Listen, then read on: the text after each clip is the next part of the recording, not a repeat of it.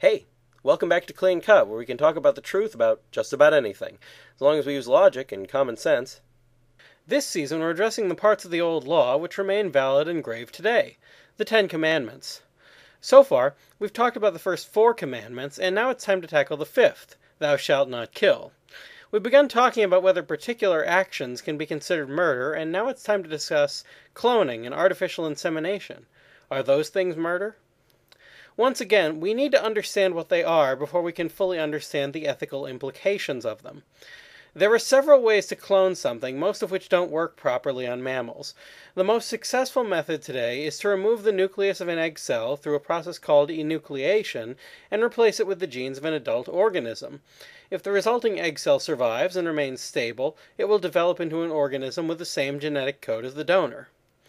Artificial insemination is simpler to understand. It's the injection of sperm into the body of a female in an attempt to jumpstart pregnancy. So, are these things murder? Let's begin by looking at cloning. Obviously, if neither of these is being done on a person, no murder is involved. Cloning a sheep or a tiger is not a morally reprehensible act, and in fact, could even provide a means of resuscitating endangered species if it could be ironed out into a reliable system.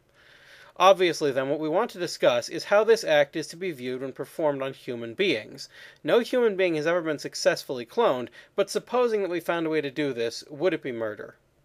There are 2 parts to the cloning process using the methods stated above: the enucleation of the egg and the implanting of the adult genes. Enucleating an egg cell seems to not be murder. After all, the cell is not yet fertilized and therefore doesn't have its own distinctive genetic code, nor can it be viewed as distinct from the woman who produced it, so removing a component from it is rather like removing components from adult blood cells or skin cells. Nothing about that is murder.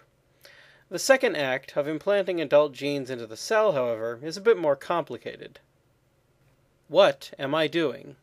Implanting genes into a non-individual cell. Is this action evil by its nature? No. What is my intention in doing this act? To bring new life into the world. Is this an evil intention? No. Do the circumstances make this action evil?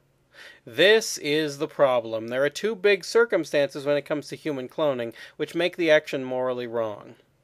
The first is that the vast majority of cloned blastocysts prove to be unstable and break down before developing past the embryonic stage. In layman's terms, that means that a human life was created knowing full well that the chances were very much against its surviving. Some would call this reckless endangerment at best, but I don't. In creating the cloned sheep, Dolly, 277 eggs were artificially implanted with adult genes, and less than 10% of those survived to the blastocyst stage. Only 1 became the Dolly we know and love. That means that the odds of surviving the cloning process is less than 0.4% if you happen to be a sheep.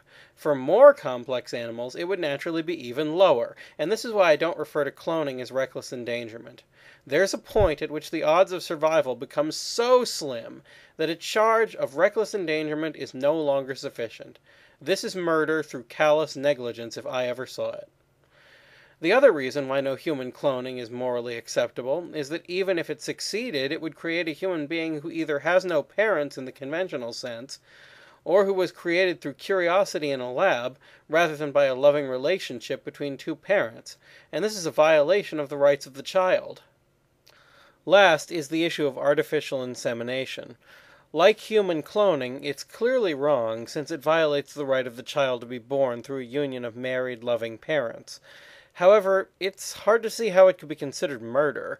The one way that artificial insemination could be turned into a form of murder, as I see it, is if something about the inseminating leads to egg cells being fertilized improperly so that they die prematurely as a result of it, but I haven't seen any evidence of that per se. What I have seen, however, is that a related type of fertility procedure known as in vitro fertilization actually involves transferring live embryos into a woman, and this always results in the deaths of most of them. In this case, it is indeed murder to participate in this kind of practice, and wrong even when it's not murder. Next time, what about scandal? Is that murder?